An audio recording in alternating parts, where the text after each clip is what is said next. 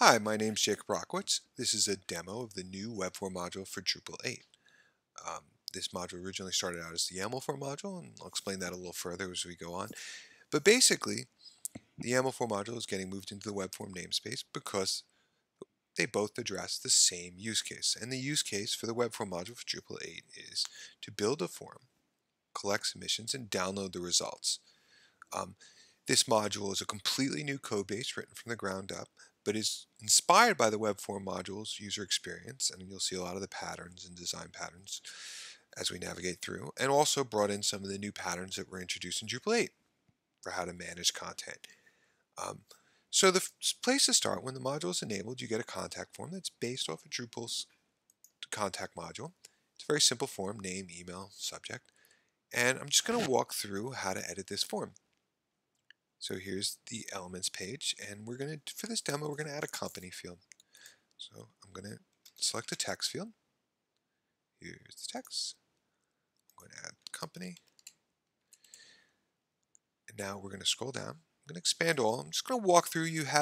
So these elements are Form API render arrays. So you have all the properties available from FAPI, that's Drupal's Form API, which you can control how titles are displayed, field prefixes, suffixes. Then you get some add-ons which include input mask. You can control the attributes of the wrapper for the form element. You can control the attributes for the actual element or the input. You can also set up conditional logic, which uses Drupal States API. You can control how the submission information is displayed for this single element. You can control the access to this element. It's a lot of information to digest. The module ships with reasonable default settings, so you don't have to do any of these settings if you don't want to. They're just available for you. You can also add custom properties. So all the elements in a web form are customizable and extendable. I'm going to hit save. I'm just going to add the company field to the bottom, and I'd like to show you the field in the form. I haven't made a mistake here, but this field should probably be required, be called your company, and move directly under your name. And I want to go back to the Edit tab and show you that. And yes, you can do it from this interface, and you can go and hit check and hit save and then edit it. But I want to show you how to edit the source for a form. And this is how the YAML form module was originally built. It didn't have a user interface. It just had YAML, which is the serialized form API render array. And here, I'm moving this up to your name. I'm just trying to illustrate it. And now we're going to change the title, your company. And I'm editing YAML. You do have to be familiar, and you can turn this off for users that don't understand YAML, but it's very powerful for developers because you can edit very long forms and change the labels for all the elements on your form in one full swoop. Hit save. Go back, and we've now moved your company up, and you can see that here. Now I'm going to just start walking through all the tabs available. And we're going to go to the test tab, which will allow us to just generate a quick test submission. I'm going to hit send. That just generated a submission, and we'll get to that when we get to the results tab. Moving back to the edit tab, I'm going to walk through these sub tabs. We've done elements, the source, and now we're going to go through the settings. And once again, the Webform module ships with reasonable default settings. You don't really have to change anything to start, but you have full control over it. I'm going to expand also. We can just walk through. You can set up the title, administrative title. You can disable the saving of results, so you can just have forms that just send emails. You can set a form to be a template, which I'll get to. You can control the URL, the status, all the messages, and you'll see the hints that in the admin settings form for the Webform module, you can set default messages, which most of them are reasonable and you can keep as is, but you can control all aspects of your form, including the buttons and even the look and feel of the buttons, including custom classes, styles, and attributes. You can also control the form's behaviors. You can disable client-side validation. You can add warning messages if someone's navigating away from a form and haven't completed it. You can gradually experiment through these different settings. You can also add attributes to your form, and then we're going to get to it, but the Webform module still supports multi-step forms, which are wizards, and you can control the buttons. Preview, draft, submission limits. I'm kind of going to go through this a lot to digest. The confirmation settings, whether it's a page, inline, or a message, or a URL. And this, you can also control who owns it. This is an interesting one where this just illustrates kind of one of the underlying concepts is this is how the form is posted back, and you can change this to do a post to a remote server. You can build your forms in Drupal and have them post the data totally somewhere else. You can also use handlers, which we'll get to do that. You can also add custom properties, which allow you to extend forms, and then you could do hook form alters to kind of, act on these custom properties. So moving ahead, there's a tab to also inject custom CSS and JavaScript into a single form. This allows you to do additional conditional logic or additional behaviors that you might need, or minor adjustments to a form. Also, with a form, there's an access tab, which this, instead of the other access tab, like element I showed, it was for accessing the elements and controlling who can access the elements. This is to control who can access the form. Sorry to stutter there. Anyway, you can see you can control by role and user. Now this gets into the concept of handlers. Now this is a contact form, so really what it's doing is the handler is sending emails. And what handlers are plugins that allow you to route where a submission's going. So you can, submissions automatically go into the database, you can turn that off, but you could have a submission posted to a remote server or a messaging queue. In this case, we're doing email, and I'll just show you the form for that. Very simple form, to from, HTML editor for the email. Out of the box, the Webform module for Drupal 8 now ships and sends HTML emails. You can turn that off, but most email clients support HTML, so it made more sense to send HTML by default.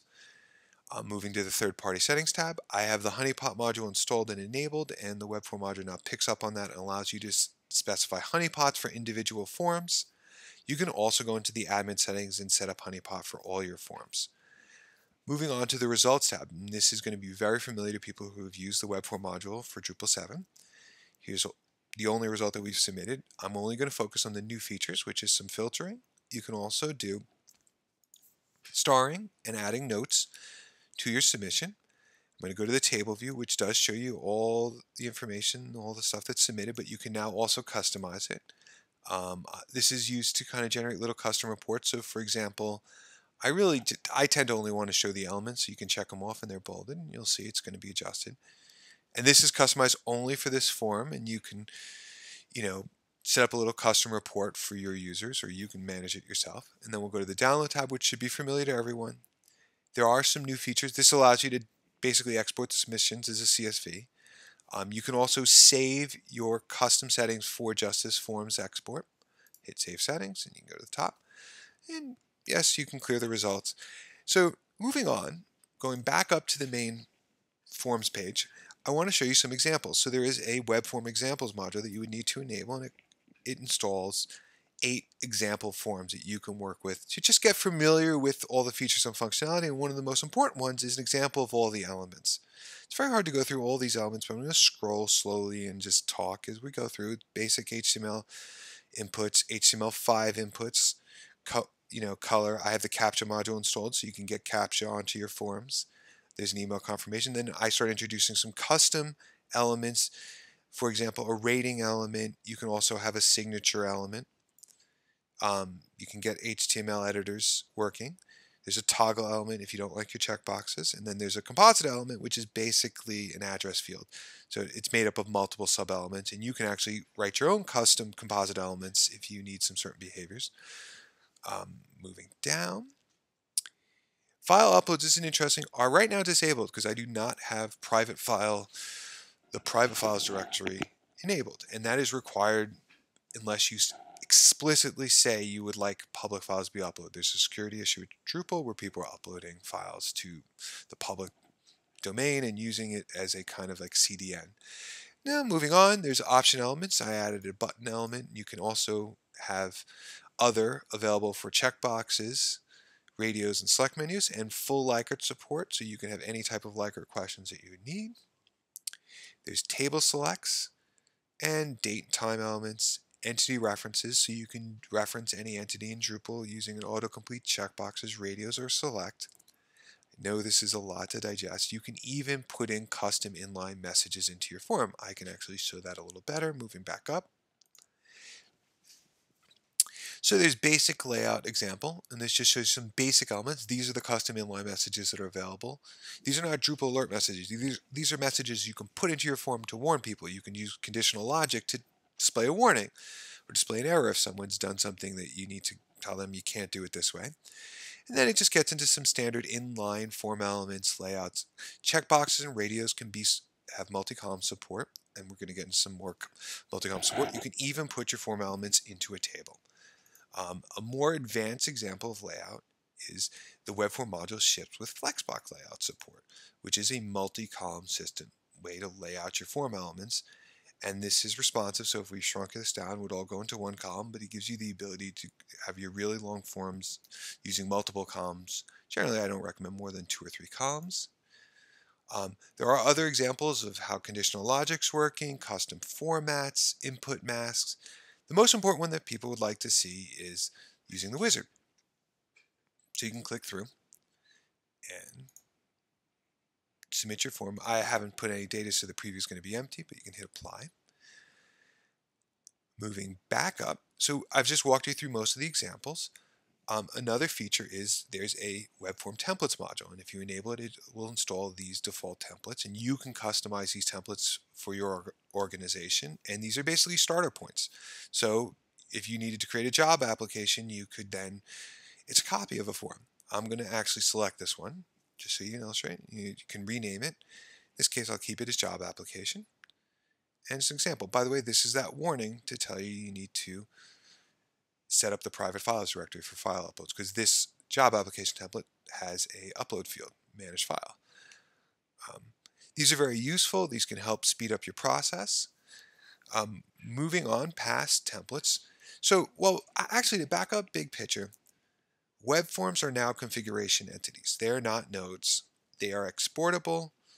That makes it easier to move them between one server to another. But the submissions are still content. But to add web forms to your site, for example, in a book or into a menu system, there is a web form node module that you must enable. And what that does, and it's enabled here, if I hit add content, get a web form content type, which we're familiar with. But the difference is, I'm going to say contact us as an example. You have to select the form. So you've built the form externally as kind of like a view, and now you're attaching the view, or in this case, we're attaching the form to this node. You can actually pass in some default data to this form. So you can take fields from this node and put it into your web form. That's a way to kind of do some additional tracking. You can open and close. Tokens are supported everywhere in the module. I'm going to hit save and publish, and it's going to illustrate. So this is the contact us node that has the contact form attached to it. So you can submit this form. It has a test tab. What's very important to emphasize is web forms track where they're submitted from. So you can take a web form. The best example would be if you're doing event registration. You could create multiple events and have one registration form that you attach to each event. And when you submit the registration form attached to the event, it tracks the event it's being submitted from. So you don't have to create the form over and over again. You can reuse the forms, and you can have this tracking system where it knows which node it's being submitted. And when you go into the node, you can look at the results for only that node. So if I click here, you're actually only going to see no results, even though we've submitted a submission from the contact form previously. These are submissions only to this node. I know that's confusing, and I will do some more screencasts to further explain it. So following along with nodes, people like to embed these forms as blocks, and I'd like to show it. It's the same pattern. If I go to the block layout, I'm going to add a sidebar second. Web form, place, change the title to be contact us. Similar, you have to select the form. This is using an autocomplete, and you can also set some default data. You can set the visibility. I'm going to put it on every page, and now we have the form on every page of the site. This opens up a lot of possibilities. You can also embed these blocks in panels or paragraphs even. This is the demo of the new Webform module for Drupal 8. I'm navigating back to the main page. If you have any questions, please post them in the issue queue. You can also ping me on Twitter. I hope you have a fun time working with this new module and enjoy building your sites. Thank you for your time.